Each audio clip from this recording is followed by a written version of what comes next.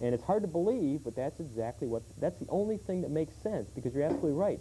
If it's really not educating our children, why would anybody want an inferior product for more money? Okay. You're absolutely right.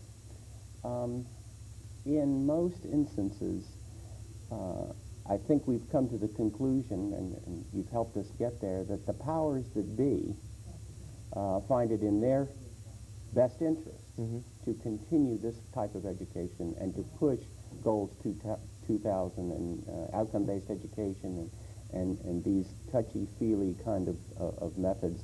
I know in my own case, I have 4 children, and 2 of them are still in the Montgomery County Public Schools. I'm very, very concerned that society in general has created a situation where pornography is prolific, contraception is being pushed. When that fails, abortion follows as the final solution.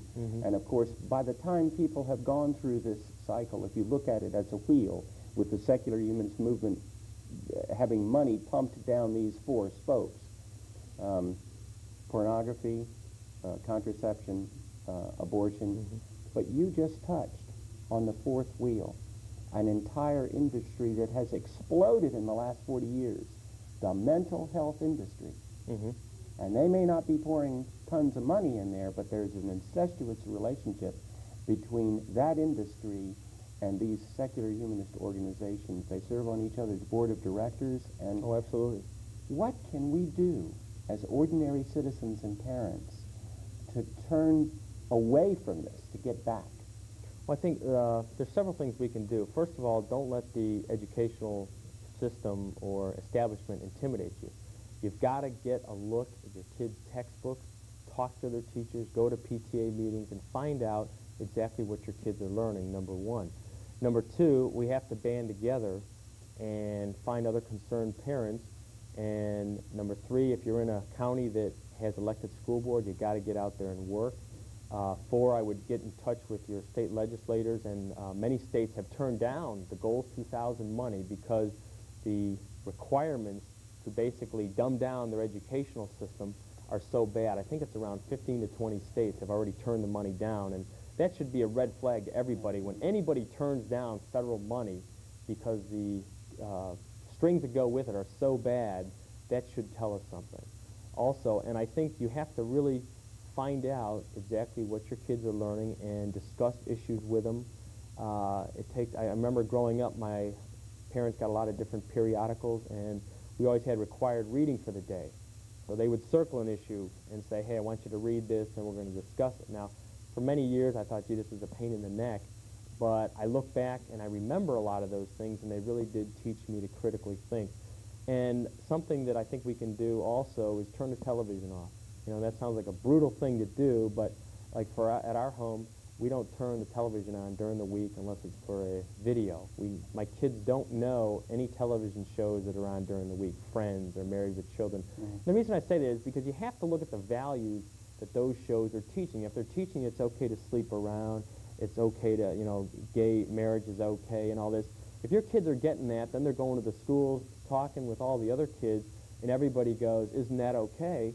Your kid doesn't know to stand up and say, gee, my parents let me watch it, I guess it is okay.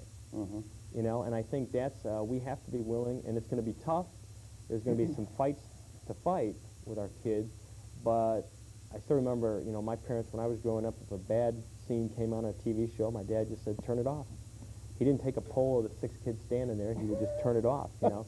And many a time I walked out of the room angry, but I look back at it now, and it made it very clear to me what values were good and what were not good. And we're in a war right now, and if we don't start fighting it, we're going to lose it, quite frankly, you know. And there are a lot of good kids out there, but we have to challenge them to read more, to read good things, and not to waste their time watching 3 or 4 hours. And I sort of look at it, you know, if I die tonight and I stand before God, and he says to me, what did you do to lead your kids? I don't want to have to say, well, I let them watch Married with Children and all these other trashy shows. You know, as the Lord said in the gospel, better to have a millstone tied around your neck than to mislead one of these. And I think a lot of times we think, well, that's pornography, but it's not. It can be anything. If it's trashy television or trashy school, textbooks they're using, and we as parents have an obligation to get involved. And nothing could be more important to us, I don't think. I think a great number of viewers and parents, especially parents out there anyway, will identify with this.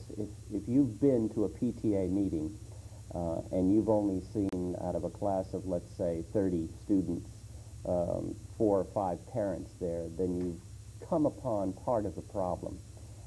If we don't care, if we don't get involved, if we don't challenge these secular humanists and permissive liberals on the issues of what is in the curriculum, if we don't push them away from the social engineering and back onto academics, then we're going to continue to come in last in the race with the other nations of the world to educate our children. I forget exactly the year that this was done, but there were 6 nations tested. Their children were tested.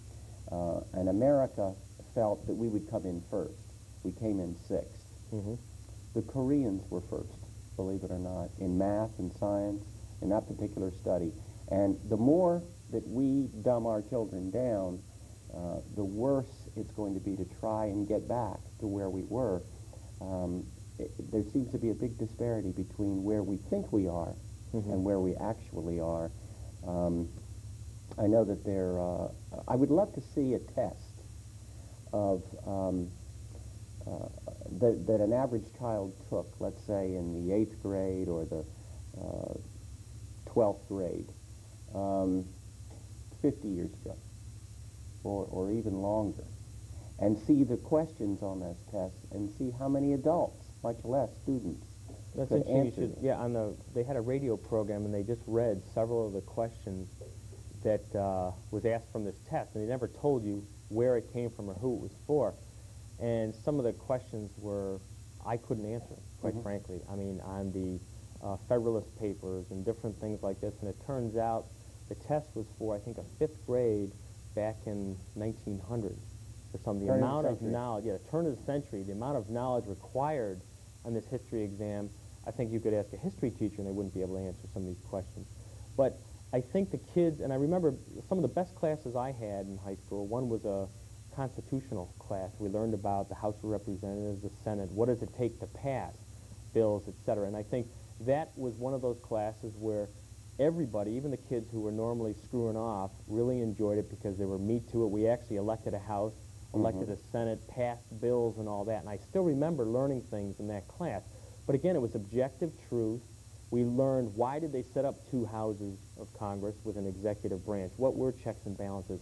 Unfortunately, today, I think if we ask those questions, a lot of our kids wouldn't even know, they wouldn't have a clue what's the difference between the House and Senate. I still have people who say, well, let's see, Sarbanes, is he our state senator? Or just asking people, you know, who are your senators? Well, if you don't even know who they are, how can we possibly expect people to get involved enough to make a difference?